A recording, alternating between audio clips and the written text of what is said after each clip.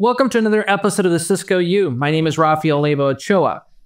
Gone are the days of you plugging in a hard connection to your Cisco switch and getting unfettered access. Gone are those days. And you know what? It's a good thing. And the reason being is because it used to be that we can trust anybody to just walk up to a switch, connect a hard RJ45 connection over to that particular switch, and provide unlimited connectivity. That is no longer the case today because we have to be more assured that the person that's connecting is actually an authorized user and that that user is also getting the correct access that he needs in order for him not to take advantage of all the services that he should not be able to have access to. So what I want to talk about today is 802.1x. 802.1x provides us a way not only to authenticate anyone who connects to a switch, but also provide authorization through the use of an icebox. This will give us a way to make sure that not only do we treat that person with the same type of verification capabilities as if he were logging into a Windows box or even a Macintosh device that requires authentication for him to log into the desktop, but also when he gains access to network resources, are those network resources that he should be able to access? So let's go ahead and take a look at how to configure 802.1x using the icebox as our authentication and authorization device. In order to configure 802.1x with the icebox, we will need to follow 3 steps. On the first step, we will be configuring 802.1x on the switch using the IBNS 1.0 configuration. On step number 2, we will set up the icebox in order to authenticate 802.1x connections and apply the access restrictions needed. On step number 3, we will then verify the results using the login. In order to configure the 802.1x IBNS 1.0 configuration, you will need to use the following commands. The first command is the .1x system auth control command. This enables 802.1x on the switch. The next 2 commands after that are the radius server command. This configures the PSNs that you want to send authentications to and receive authorization requests from. Now, if you want to bundle these up together, you can use the AAA group server command, which is recommended. In this particular case, we call the group ISE-radius. As you can see, we have both of those servers now within that particular group. The next 2 commands after that are the AAA authentication.1x command. This will allow you to go ahead and process all the authentication requests that are coming from any interface that has .1x enabled and send it over to the ISE-radius group that you just configured. The next command that we will need to configure after that is the AAA authorization network command. This command is necessary in order to receive authorization requests from the ICE boxes. If not, we will not accept them on the switch, which means that if you have a VLAN configuration or an access list configuration that you wish to receive from the icebox dynamically, it will not accept it if you do not have this command. Once you're done with that, then you will need to go into the interfaces that you intend to configure 802.1x on and configure the following commands. The first one is the switch mode access command. This is necessary in order to enable the authentication command to become active.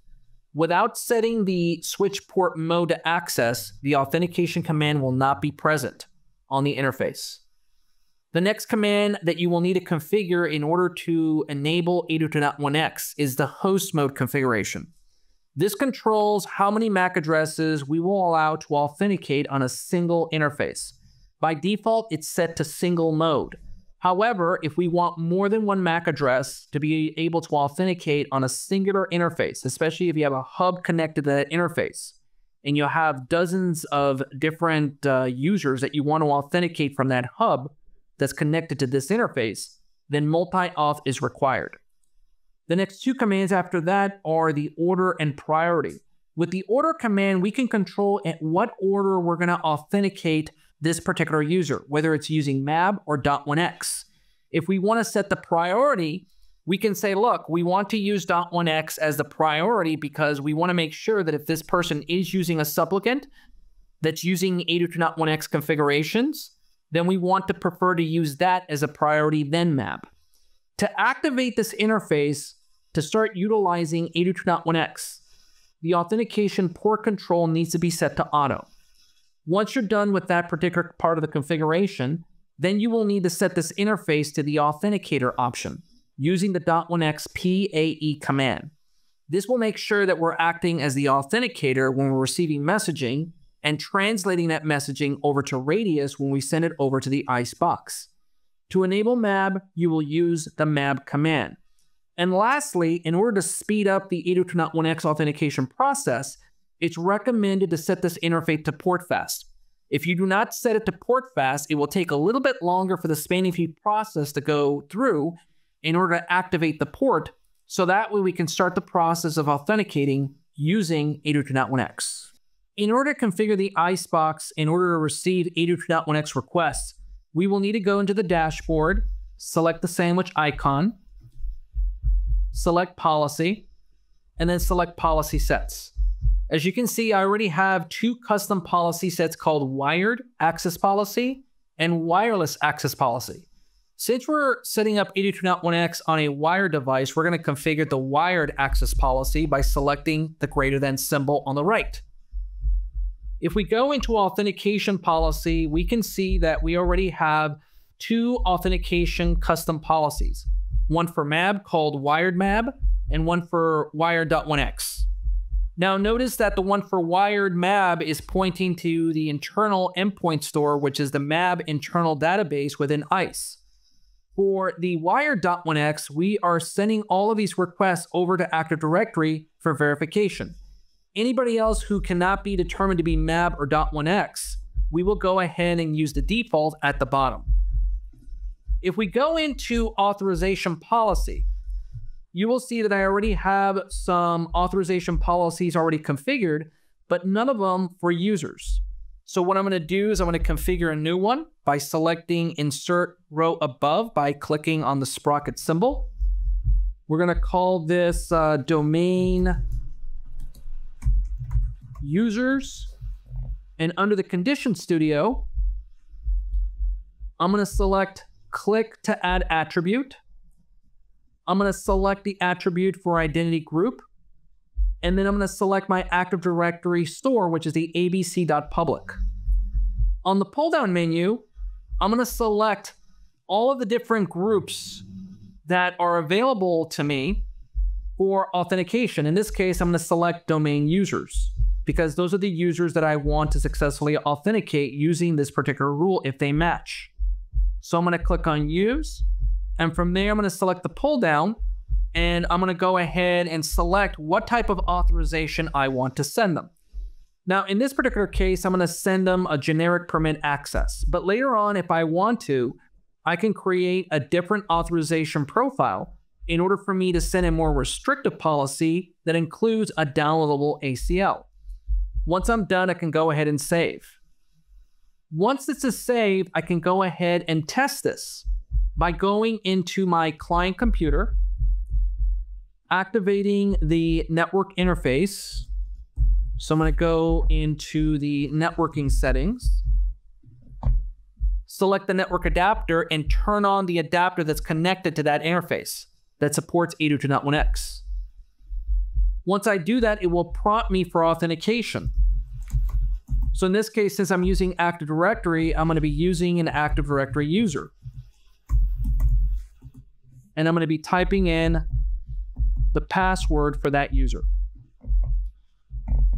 Once I authenticate and it identifies me, and I gain network access, I can go back to the ISE box, select the menu, Operations, Live Logs, and I can see that that person has successfully authenticated. As you can see, I see a green check mark by that log by the employee, abc.public.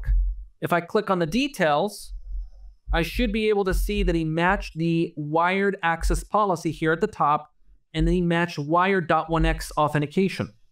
On the authorization, I see that he matched the wired access policy for the domain user rule, and it's set to permit access.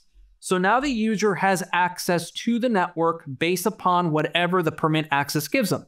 Remember, later on, you can go ahead and change this and send a downloadable ACL in order to restrict access even further. To restrict access even further, you can go into the sandwich menu, select policy, and then select result under policy elements. From there, we're going to go into authorization and we're going to configure a downloadable ACL. We're going to create a new downloadable ACL and we're going to call this my_access. And here we're going to go ahead and enter some ACL statements. And I'm going to enter a couple more at the bottom so I can add more access to the user. So as you can see here, I have my access list that I want to go ahead and use. If I want to check the syntax to make sure that they're correct, I can click on the syntax checker to verify they're correct. As you can see, there's no errors. So I'm going to go ahead and save this by submitting. And now I have my new downloadable ACL. To utilize that, I will need to create a new authorization profile. I'm going to create one and I'm going to call this permit gen access or generic access. I'm going to encase that in an access accept, as you can see here on the access type. From there, I'm going to go ahead and select downloadable ACL name and select the downloadable ACL that I just created called my access. I can go further and I can assign this person to a VLAN that exists on the switch. In this case, VLAN 20. And on the bottom, it's going to give me an example of all the attributes that are going to be sent over to the switch in order to change the access. So I'm going to go ahead and submit. And I'm going to go ahead and see that I've created the new authorization rule that will go ahead and control this access. You can see it's called permit_gen access. So if I go back to the rule under policy set and under wired policies and under the authorization policy, I can remove this generic permit access and now I can put in the other rule that I just created, which is the gen access, and save that. So what I'm going to do is I'm going to authenticate again by bouncing the interface. Once it authenticates me, it looks like it used the previous credentials that I entered before.